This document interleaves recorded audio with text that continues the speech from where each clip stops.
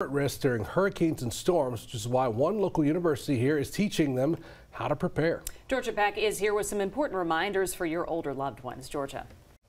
Guys, Southern University partnered with the Governor's Office of Homeland Security and Emergency Preparedness to meet senior communities where they're at to teach them crucial storm prep information. It was something to deal with mentally, seeing all that water. And you didn't have time to think about it. Julia McInnes remembers what it was like when she raced to escape floodwaters in 2016. And the truck stopped, transmission problem, because the water had overtaken it.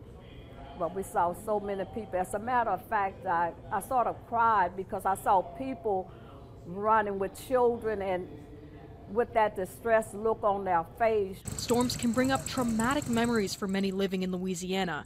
As a part of Southern University's first Real Preparedness for Real People event, mental health specialist Dr. Ashlyn Harrison taught folks relaxation methods to use when they face a stressful situation. We all have experienced some type of trauma due to storms, be it the flood of 16 or hurricanes. So I think it's very important for us to know how to not only support our mental well-being within those moments, but also how to make sure that we're not re-traumatized every time it rains, every time we hear that there's a hurricane coming. Folks there also learned other emergency preparedness tips, like how to create an emergency fund that includes at least 3 months worth of money, how to work and where to place a generator, what documentation to have in case they need to evacuate, and where to find their insurance policy information. You know, we take it for granted having an emergency kit, but preparedness is more than just bottled water and tuna fish.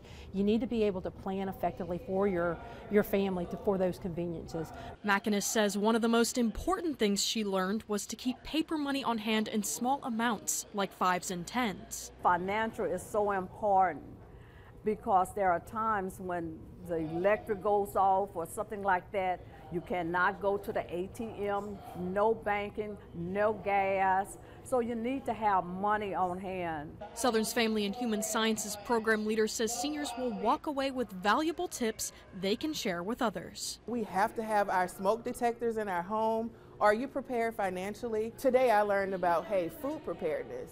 Are we really touching on those things? So we wanted to get away from just, this is how you build a kit, this is how you make a plan, but real preparedness, because the first 72 is on you. Today's workshop was the first of 4 emergency preparedness events. Next week, Southern is hosting one at their satellite campus in Opelousas to continue spreading the knowledge. Back to you. All right, the first 72 is on you. That stuck with me. Thank you, Georgia. Appreciate it.